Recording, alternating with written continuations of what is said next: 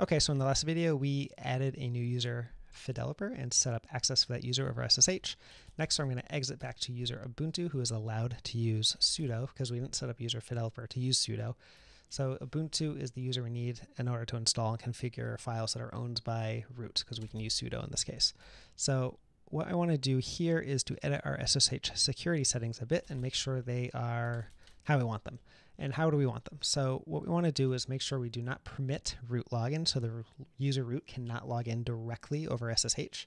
And then we want to make sure that people cannot log in using passwords. We need to enforce the use of SSH keys. So you can only log in with an SSH key and set up a password.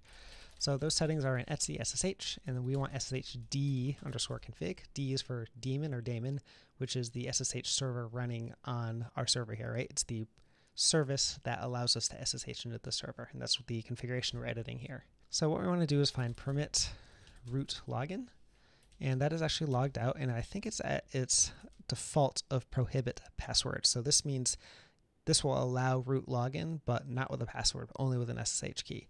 Instead, what I want to do here is do permit root login, and I just set it to no. These are commented out with a hash here, so this is the one that's actually going to work. Permit root login, no. And then the next one we want to find is password authentication, and this is already set to no, which is what I want, right? So we don't want passwords at all. And on top of that, I also don't want to allow empty passwords. So we'll find permit empty passwords, and we're going to comment that out, or I'm going to remove the comment so that permit empty passwords is in fact set to no. I think that's the default, but I'm going to make sure it's explicit here. Now those are the important ones. We also have the enabling of pub key authentication, which is set to yes by default, so we don't actually need to uncomment that. Now there are a lot of other options, and you can do some cool stuff in here, such as making sure only certain people can log in. So for example, you could add here allow users, so I could say only user developer and Ubuntu can log in, or I can even allow groups and say something like only group sudo and SSH are allowed to log in here. So users who are in the group sudo or in the group SSH. I'm not going to do any of that for now. What we did for now is good enough. We just made sure that people need to log in using an SSH key, and the root user cannot log in directly using SSH. So we need to restart the SSH service for these changes to take effect. So we're going to do sudo service SSH restart to get that going, and then that should be good. Now let's just make sure we can log in with user developer still before I log out of that other session. I can't, so I didn't ruin anything. Good. So we've set up a new user, and we've set up a little bit of SSH security. I'm going to do one more thing in that regards. I'm going to do sudo apt-get update, which we typically need to do before installing anything, because this lets the server know the latest available repositories of where it can find packages. And then we're going to do sudo apt-get install with the -y flag so it does not prompt me, and I'm going to install a little program called fail2ban. And what the fail2ban does is it monitors certain log files, and if it hits a certain threshold, it can block IP addresses attempting to perform actions against the system. So the configuration is an etc fail2ban. And we have a lot of configuration in here. The jail.conf file is the main one, but that's not what we want to edit here. We actually want to see what's in jail.d. And we have a defaults, and let's see what's in actions.d, a lot of stuff. Okay, so we're going to go ahead and edit the default file in jail.d. And if you see a .d directory like this, it's typically meaning there are configuration files that are going to be auto-loaded from this file and anything that's in there. And we have a defaults debian.conf.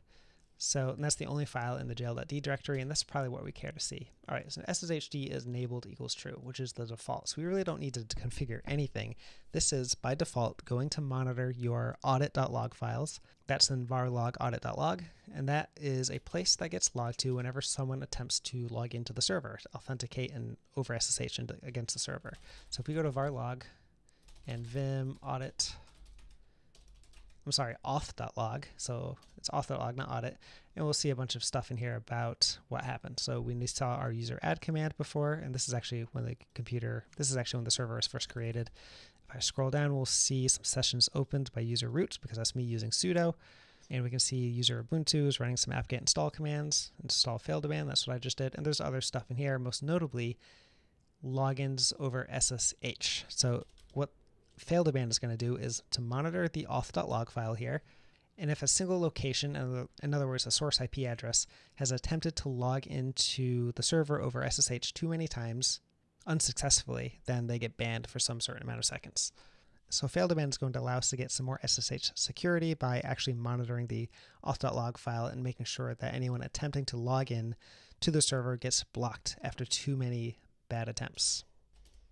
And we can see that failed-to-ban actually has its own log file here also. So if we go ahead and edit or view the failed-to-ban file here, we can actually see if there's any attempts and any ones that got blocked.